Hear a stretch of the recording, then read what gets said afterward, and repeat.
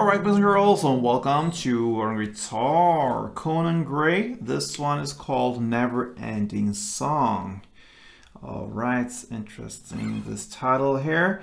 Yeah, so let's start this. We don't need any capo on this one.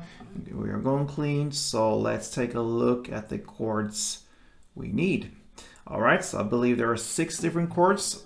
Let's start with the B minor, that's a bar chord.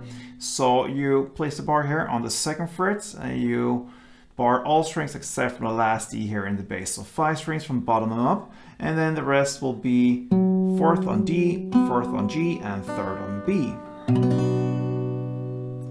Then we have the E minor, that is open E, 2nd A, 2nd D, open G, open B, and open E. Next one is D, so that is open D, 2nd G, 3rd B, and 2nd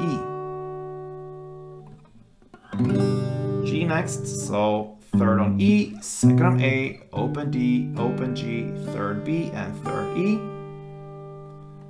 We also have the C, so 3rd on A, 2nd on D, open G, 1st B, and open E.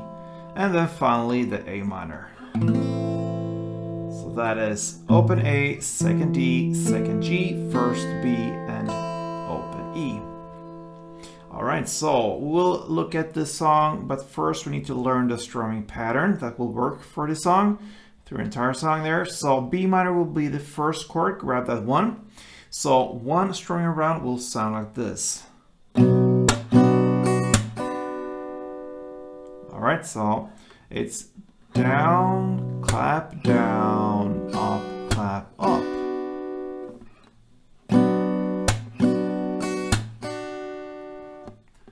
Down, clap, down, up, clap, up.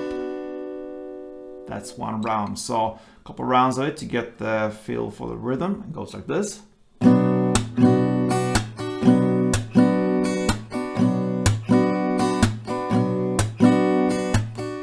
Alright. So let's take a look at the verses here. You're gonna play in the same way for both verses here in this song. So you're gonna go with B minor 1, E minor 1, B, and G. 1 for every one of these chords. Then you continue with B minor 1, E minor 1, and D2.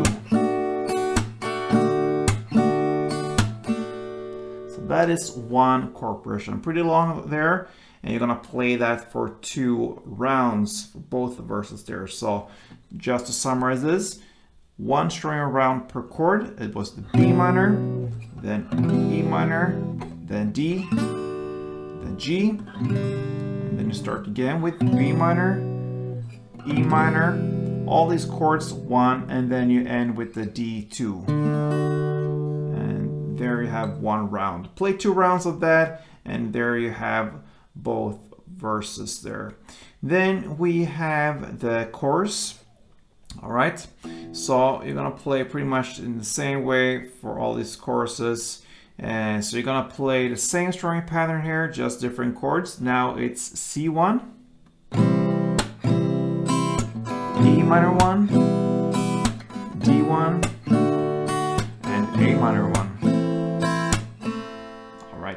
So that is the chord progression here for the chorus. C, E minor, D, and A minor. 1 string around per chord.